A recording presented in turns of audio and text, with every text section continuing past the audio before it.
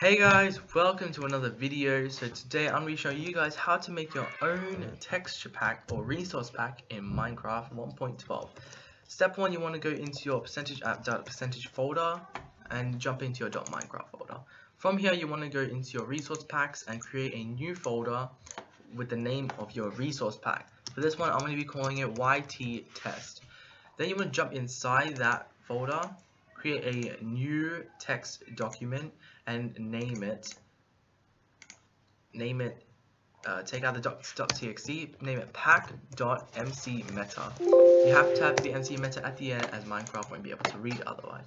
Now my one's set to default open up with Notepad. You can open up with any text document, and I believe Word doesn't work though, so just stick with Notepad. Then you want to write this inside. I'll have this in the description below, and basically here you can write whatever you want. I'm just going to write this is a test ... And now you can save it. Save it. Now you want to close that and you're practically finished for that part. That lets Minecraft know that it's a texture pack or resource pack. Next you want to create if you would like a picture for it, I'm going to go into File Explorer and open up pictures and get this. I would not like to do that. I would like to copy it in there, paste it there. Okay, so this here is called pack.png. You want to leave it as pack.png. If it's like something else, like if it's a JPEG, I don't think it won't work, so just name it pack.png. Okay, and now you have that set. Now what you want to do is go into your .minecraft folder again by going into %app.percentage.minecraft. Now you want to go into your versions and select whichever version this is for. I'm doing it for 1.12. You see this jar folder? It might not always say jar. If it doesn't say that, same with the .mcmeta, what you want to do is you want to go into your view tab right here, and you want to make sure that file name extensions is ticked, otherwise it won't show any of that. So make sure that it's ticked so you can make sure it's an mcmeta file and not pack.mcmeta.txt, or else that won't work. Next you want to jump into your 1.12.jar or 1.12 if that isn't enabled. Then you want to open it with WinRAR. A link to WinRAR will be in the description. You want to go into the assets, or rather copy the assets folder. This entire assets I just shut my resource pack. Do not shut your resource pack, ladies and gents. So open here, YT test, and you want to copy this assets folder right here inside your texture pack, right over there. So it might take just a bit of time. So I'll be back when it's finished. Okay, so it's finished copying that assets folder into the texture pack. Now you can go ahead and shut that, and this is where the magic begins. Here is like everything, pretty much everything. Advancements. Here, these if you want to edit the JSON in the advancement, you don't really need to if you don't understand any of that, because that delves a bit deeper. Here you have the lang, and I'm actually going to get into that a bit in a bit, but what I'm going to do is you can go into your textures, and here you have all the textures. So I'm going to go into the blocks, and I'm actually going to go and find the diamond ore, which is right over here, and I'm going to open it with paint.net. And I'm using paint.net because I find it very versatile and easy to use. And you can jump here, and what you want to do is you can change this however you want. You can even change this to the dirt texture if you really want to. So yeah, so I'm gonna make that, and then click more to make it a bit lighter for these lighter parts around here, and then just a tad more lighter for the even lighter parts. And then practically white for the other ones. I'm actually going to add a bit of white for that one, and maybe one over here, maybe another one over there. So now you have yourself a nice little ruby with a shine. You can go ahead and save this. Now when you jump in the game, this will be called diamond ore, and it's going to look like a ruby. Now some people might not want that.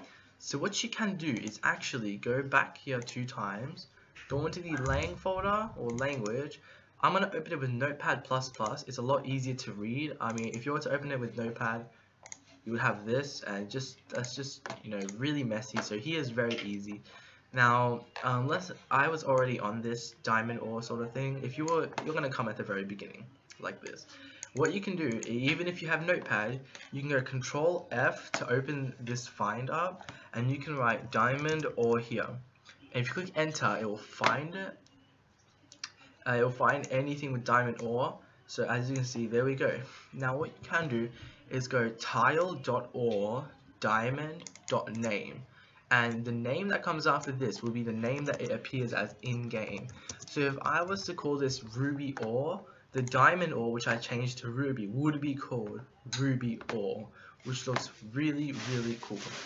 Now if we were to save this, we can actually go even that tiny bit further, and if we were to find diamond, so if you can Control F again and write diamond and click enter until you find diamond, here we go, item diamond.name diamond, you can actually change this to ruby. Now if you were to change that to ruby, you can save this, and if we were to go into textures, go into items, this is where you can find it. Now there's actually a ruby in here, it's not in the game, and what you can do is you can copy that, the texture for the ruby, and you can actually paste it in here. Now we will go ahead and find it, or rather we'll find the diamond first. And what you can do is you can actually remove diamond.png. Just go on it and press delete. Could not find. Okay, so already deleted. Just taking a while. Now you can go to your Ruby, and when it says Ruby copy, you want to change that to diamond.png, and that will replace the diamond texture, as you will be able to see in a bit after I find it. Did we pass it? Did we pass it? Just slowly. Diamond horse, diamond, here, diamond right there. And that's changed that. Now basically you can change anything in here from the text, like splashes. You have all these splashes, you can remove all these and change it to whatever you want. And if I was to jump on Minecraft now, go in single player, this is just my texture pack testing world. I'm gonna jump on full screen here, options, resource pack, and you will have your resource pack. It will say made for an older version of Minecraft. It still works completely fine. You want to go done,